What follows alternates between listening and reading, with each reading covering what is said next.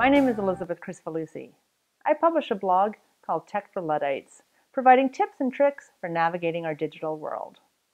In this video, I'm going to show you how you can resize images right within WordPress. So one of the best things, of course, about blogs and websites is putting lots of great photos on them.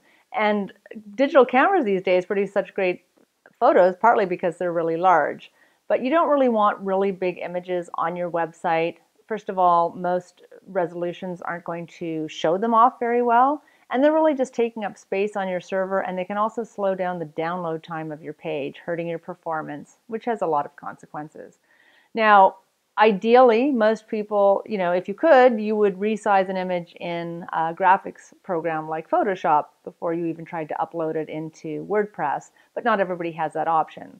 So fortunately, WordPress does have the ability to resize images, but there is a difference between resizing them for display and actually resizing them. So I'm going to show you the difference and show you the steps you need to take to try and make those file sizes smaller. So we'll go over to the dashboard and we'll go to add a new post, and we will just go add media as normal, as like you would add any image, and we will go to upload files, select files. And I have this beautiful photo that I took from an African safari, but it's quite large. And you can see over here the size of it is $14.99 by 1200. Now most people think, and not surprisingly, that if you go down to the attachment display settings and you pick, say, for example, the large size, 584 by 457, that's resizing the image down. Well, it's not exactly the case. So I'm going to insert it into the post so you can see what I'm talking about. So if I save this draft, preview the post, so there, that is a good size for the image. It fits nicely. It's still big, but not too big, except if somebody clicks on this image, you will see it comes in at the full size of $14.99 by 1200. So that's what we don't want.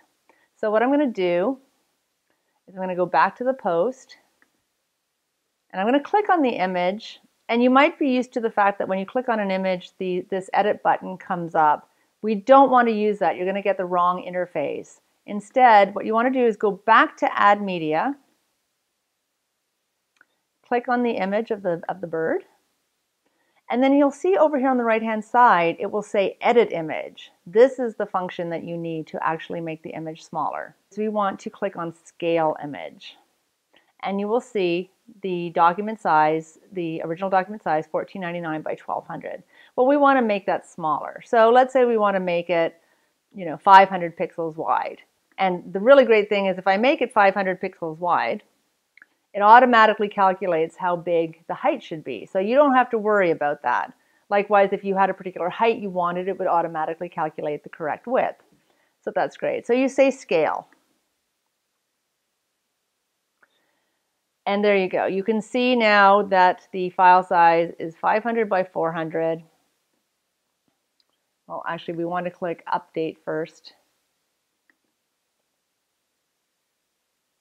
But here's something you need to understand. This file, that original file that you put up, the large one, is still up on your server. There's nothing you can do about it. WordPress will not delete it unless you go in, through your web server. So what it's done is it's taken this image and it's added this very lengthy code to the end of it to distinguish it. So what we're going to do is we're now going to go down, we're going to go back to our post, and we're still at the insert media. If you click refresh here, see right now it still says the old size, but if I click refresh, it's now going to show it's the 500 by 400. So now I can insert that into the post and publish that. Or preview that. Save the draft and preview it, in fact. And now you'll see that when I click on this image, the smaller size comes up.